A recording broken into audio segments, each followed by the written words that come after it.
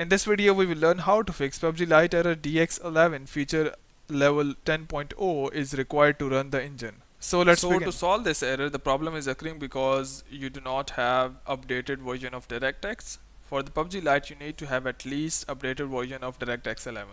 To know what version you have, just go to your start and type in here for run.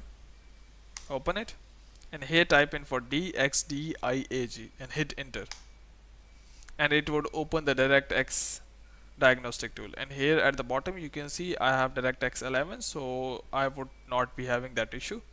In your case, if you have less than DirectX 11, you will be facing this issue.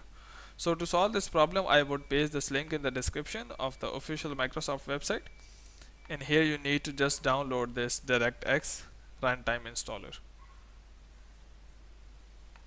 So just go and wait for.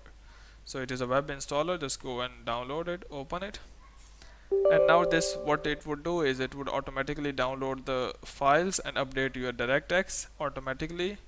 So you need to just go and click on next, and it would do all the things by itself. So hope it has helped you. Once it is installed, just go and restart your PC and open your game, and the problem will be solved. So hope it has helped you, but before you go, please like, subscribe and share. Thank you.